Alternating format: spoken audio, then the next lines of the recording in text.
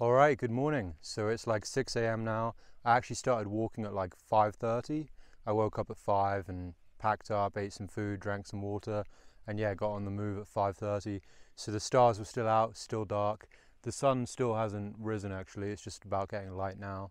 So yeah, feeling pretty good. Whenever I start like before sunrise, I'm feeling pretty strong, feeling like definitely not being lazy. So gonna try and make the most of the early morning, like nice hiking temperatures, because it's a really nice temperature. I don't know what it is, like somewhere like 10 or 12 degrees Celsius, like 50 something Fahrenheit. So it's kind of perfect hiking temperature. So yeah, just gonna keep moving.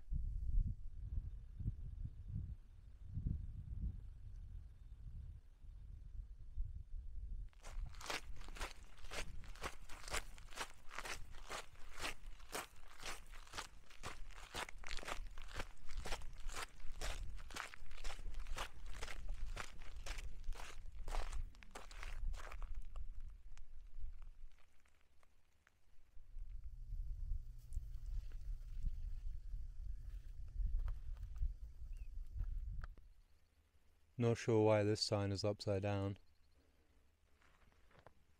Oh well.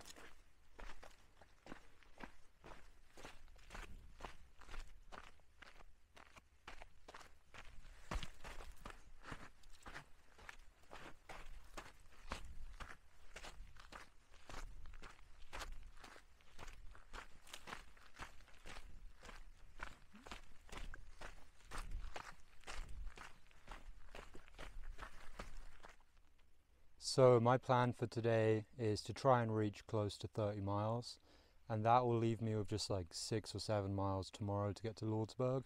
So yeah, get close to Lordsburg today, and then tomorrow have like a really easy morning to get to Lordsburg. And yeah, I'll spend a few hours in town tomorrow, just charge my electronics and get some food, and then probably carry on. I don't plan to spend a night in Lordsburg. I think it's not that much further to get to Silver City, and I'll definitely spend a night in Silver City. So yeah, that's the plan.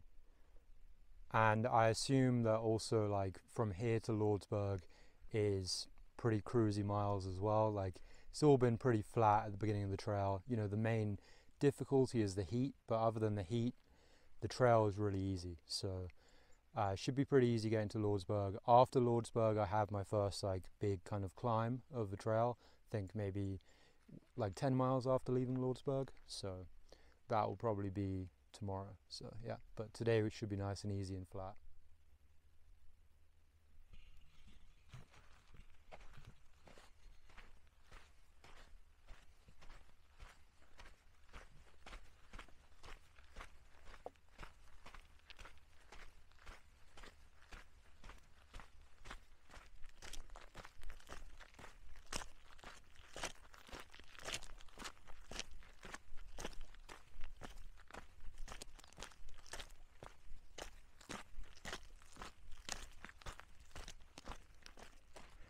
So it's like 10 a.m. now, and I've done a little over 12 miles already. So that's pretty good going. That's kind of how it goes if you get up early, and it's easy miles. So yeah, like 12 miles by 10 a.m. is pretty good. And I caught up with those other guys who I mentioned before, the same guys that were on the shuttle with me on the first day. And not sure if I mentioned all their names already. So they all have trail names, and their trail names are, the guy who's first time through hiker is Dread Pirate, and then the other two are hiking together, and one of them is Overhill and the other one is Clean Sweep. And Overhill and Clean Sweep hiked the Pacific Crest Trail together and the Arizona Trail together, and now they're doing this together. And Overhill's also done the Appalachian Trail, so he's finishing his Triple Crown now. And then the other guy, Clean Sweep, has actually already done the CDT. He's already done this whole trail like 4 years ago or something, and he's redoing it. So what happened is I caught up to Dread Pirate and Overhill, and they're just ahead of me right now. And Clean Sweep is the one that was feeling really sick, the one that was like heat stroke or heat exhaustion yesterday. So he's actually gotten a ride into town, into Lordsburg, from the Border Patrol, apparently. There's a lot of Border Patrol agents around here. And so, yeah, Border Patrol took him into town, apparently. And yeah, hopefully he's feeling all right. Since he's already done the CDT before, I think his plan is just to go into Lordsburg and just skip this section, get some rest, and then join up with Overhill once, you know, he reaches Lordsburg. So yeah, I think that's the plan with them.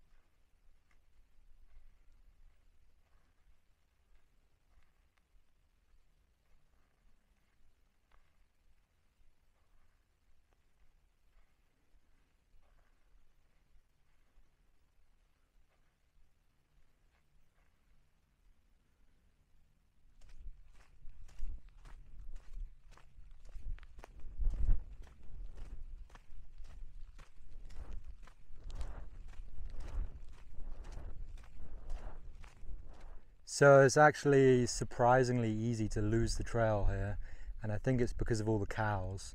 Obviously it doesn't really matter around here. If you lose the trail, you can easily walk back to it, but all the cows walk along the trail, and then they like make their own pathways and they split off all over the place. So as you're walking, the trail will split, and then, you know, you'll just end up walking on a cow trail, look at the maps and realize that you're way off of the actual CDT, then have to like just go cross country back to the trail. It's kind of weird. Like, obviously you don't really need a trail around here because it's just flat, like open landscape with not much around. But yeah, it's surprisingly easy just to wander off of the trail because of all the cows, I guess.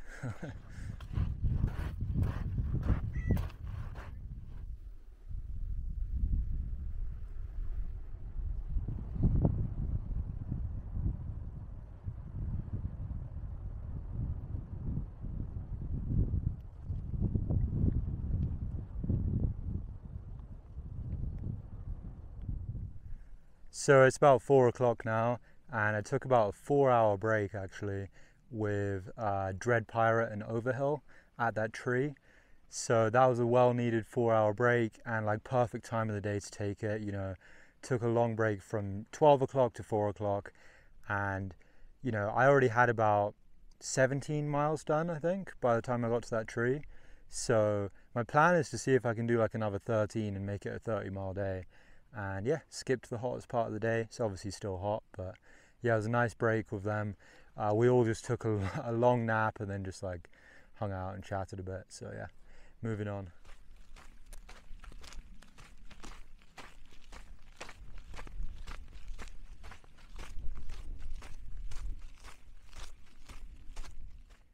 So also apparently another hiker had to get off trail for the same reason, for heat exhaustion.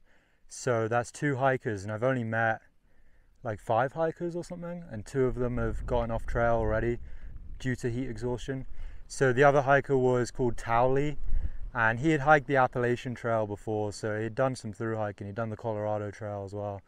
But yeah, Clean Sweep and Towley both had to get off trail, and I don't know if Towley also used like Border Patrol to, you know, get him out of here, but yeah, they both had to leave the trail.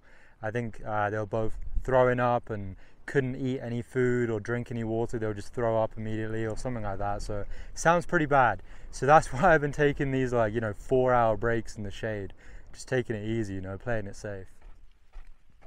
It's really bizarre how frequently this happens, but the trail continuously goes across fences with no gate. Like, I'm pretty sure like the trail will just like I can see the signpost on the other side, and there's trail on the other side, and you're basically supposed to just go over these barbed wire fences, which is pretty annoying, but it's kind of funny. Like, yeah, there'll just be no gate, you just have to climb the fence, and then the trail continues on the other side. Also, a couple of helicopters flew right by. They flew really low to the ground, and they were like military style kind of helicopters. I assume, you know, border patrol, and they were going quite low to the ground. They went right over me. I thought they were going to stop or, like, you know, hover or land or something, and so I didn't film anything because I didn't want to look suspicious, or like, I don't know, I didn't want to do anything. I just carried on walking. But I assume it was border patrol, and they probably basically just, like, you know, looked out, saw me, and was like, nah, that guy's not a Mexican, and then just carry on or whatever. That's what I assume, you know. But yesterday, Overhill told me that they got stopped by border patrol, and the border patrol was asking them a load of questions. So he also said that when he was on the Arizona trail, they were camping one night, and a helicopter showed up and like was shining a really bright light at their camp and hovering above them for a while. So I don't know, the border patrol definitely, like, you know, I assume they obviously know about the trail, but they're still looking out for, I don't know, people smuggling stuff across, or illegal immigrants just, like, you know, sneaking onto the trail and trying to blend in. So yeah, it's kind of weird.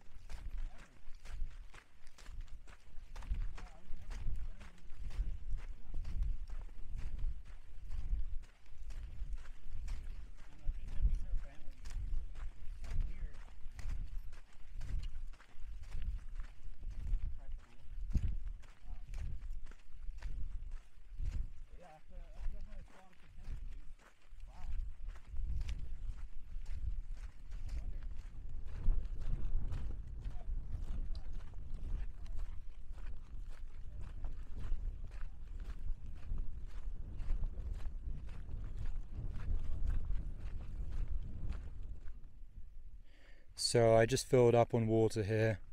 Most of the time I've been using the water caches, so I don't normally need to filter water so far, but obviously I filter this stuff. There's no natural water sources out here, so it's either a water cache or one of these stagnant tanks. And these are more like here for the cows, really. Here's another water source. Bit of a weird one, just like a massive tire filled with green water. I'm going to skip this one and carry on to the next one.